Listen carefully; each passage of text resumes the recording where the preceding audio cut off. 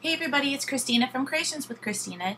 Last week I had posted a couple questions because the new Cricut Craftroom came out, and one of my questions was, how do I get my cartridges that I have linked to my Gypsy onto the Cricut Craftroom? The answer is, I can't right now. But we will be able to do that soon. It's something that they're working on, and we'll be able to do it soon. But in the meantime, somebody has made a suggestion, and I apologize because I don't remember who it was.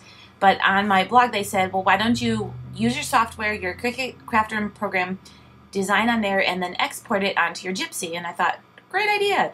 So this past week, I posted a thing on my blog to say I had figured it out, and I had a couple people ask, how do you do it? And so I figured the best way to show you is on video. So here is my tutorial on how to export your files from your Cricut Craftroom to your Gypsy. Please keep in mind I am working on a Mac, so what I do might be a little bit different than what you're going to do. But first of all, I wanted to show you anything you need to know about any updates or anything like that. Just click here where it says View Notices, and it'll tell you all the latest announcements. One of them is about the Gypsy, and you cannot directly link your cartridges at this time to the your Cricut.com account. So, which, like I said, there's something they're working on. I'm just going to go ahead and log into my Cricut Craftroom. I am using my desktop version, not the online version.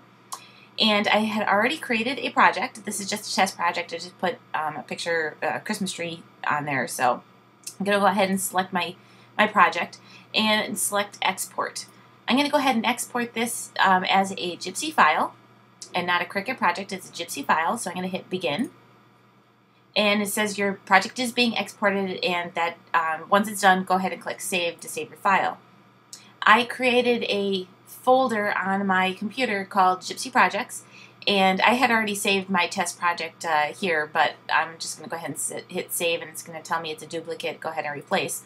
Normally, it would just go ahead and save it. So I've saved this program now to my computer.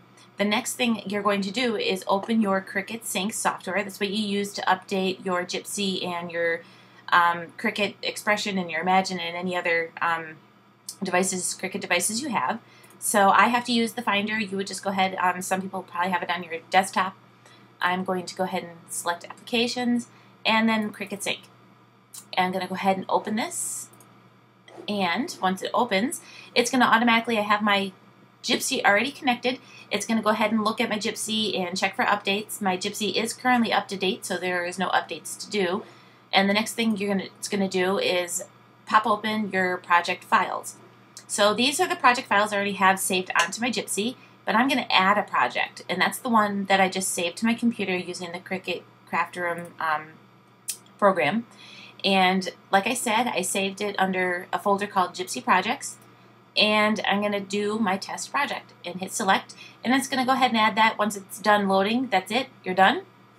You can just close out your program and go right to your Gypsy, and your files are there.